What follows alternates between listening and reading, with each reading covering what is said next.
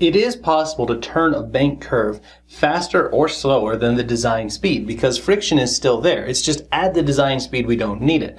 But what is the maximum speed that I can actually navigate a banked corner?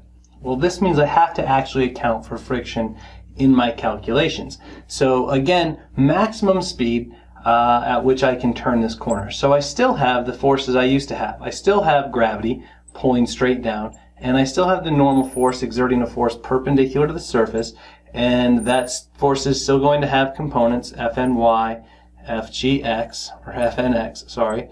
But now if I'm navigating this curve faster than it was designed to be, so I'm going faster than the design speed, I'm going to tend to drift up this incline because the normal force, right, is only supplying enough force at a low speed. At a higher speed, my acceleration is greater, which means I need more force pushing me in.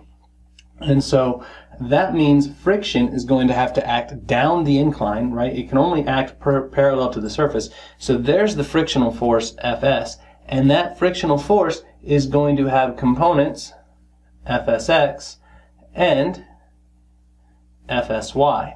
So now I've got a whole mess of forces going on in here that are causing my centripetal acceleration. So I'm still going to apply Newton's second law, and we're still going to try to do this, but it's not going to work out quite as simple as it did before because I have this extra set of forces. So let's apply Newton's second law in the x direction. So the net force in x is Fnx plus Fsx. Those two forces together are helping me turn the corner. They are causing me to have centripetal acceleration. They're causing the centripetal force, right? So that's Newton's second law in the x direction.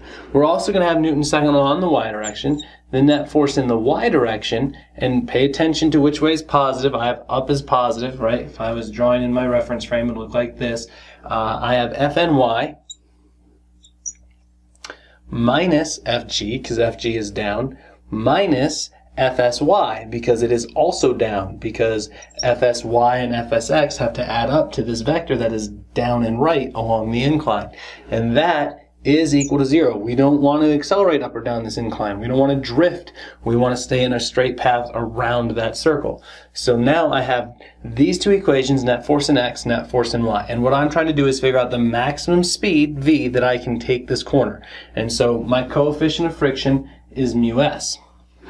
Then Fnx, I'm going to go ahead. This is the angle of, that's the bank angle, that's the bank angle, that's the bank angle. Those are my angles of incline. And so Fnx I'm going to replace with Fn times the cosine, or sorry, Fnx, the sine that's opposite of the angle. So Fn sine theta plus, now Fsx, let's think about that one for a minute. Is there anything I can do with that? Well, I can make it Fs cosine theta. So plus Fs cosine theta equals mv squared over r. Now, I'm going to give you r, but I don't know Fn, don't know Fs, and don't know m. So that's three unknowns in that equation.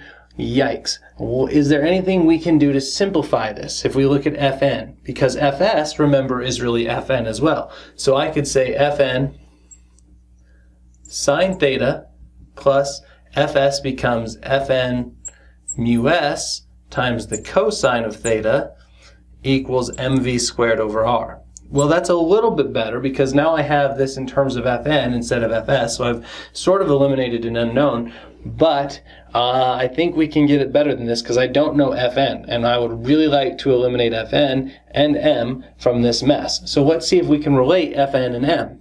And I think we can if we come over to the y direction. Fny is Fn times the, that's adjacent cosine of theta, minus Fg, Fg is mg, minus Fsy, Fsy would be Fn mu s, but we're in the y direction for static friction, and so that's sine theta equals 0. So now I'm going to solve this for Fn, which means I need to collect my like terms. So I'm going to rewrite this Fn cosine theta minus Fn mu s sine theta equals mg. I added mg over to the other side, and so now I'm going to factor out this Fn, so the normal force times cosine theta minus mu s sine theta equals mg, and now I can divide both sides by that difference right there. So I have Fn is equal to mg divided by the cosine of theta minus mu s sine theta. Okay, this whole thing has to get substituted in for Fn over here, which is easier to do if I factor this Fn out first. So I'm going to pull that out. I'm going to take Fn times sine theta plus mu s cosine theta equals mv squared over r. Now I only have to make this substitution in one place instead of two. So this becomes Fn is mg divided by cosine theta plus mu s sine theta, and then I still have the rest of this that is multiplied by sine theta plus mu s cosine theta. Oops, this is minus, sorry. So, equals mv squared over r. M is on both sides, which is good because that's an unknown. It's gone. We've eliminated Fn and we've eliminated M, and we've simplified this equation. I know it doesn't look like it, but it is. It's simplified.